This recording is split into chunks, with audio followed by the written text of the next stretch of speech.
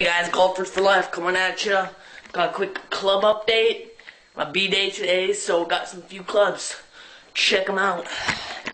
The first club, I got a Vokey. Let's see if that focuses. 60 degree, 4 degrees of bounce. I don't know why it's not focused. There it is. Chrome finish. Heard a lot of good things about Vokey, so I decided it was time for me to get one. It's got the Titleist Vokey grip on it. So yeah, that was the first one. And a Nike Dynamo 3 wood Sasquatch, 15 degrees. Regular Sasquatch, the stock Sasquatch shaft in it.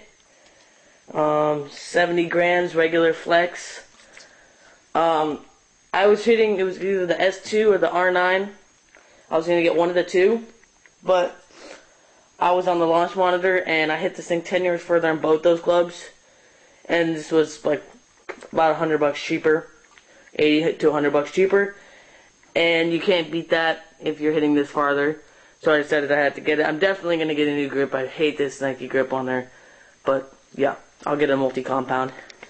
So yeah, and then my bro over here, he got some new clubs too. He also got a Vokey 60, same thing, same exact club, and then he got a Cobra baffler. Let me take that head cover off. He got a Cobra. He got the older one. That's just because it was cheaper. And the baffler TWS, 18 degrees to 2.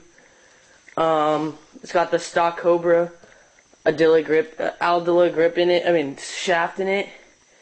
Regular flex, 65 grams. So yeah, subscribe. Go check out Gabe Ryder.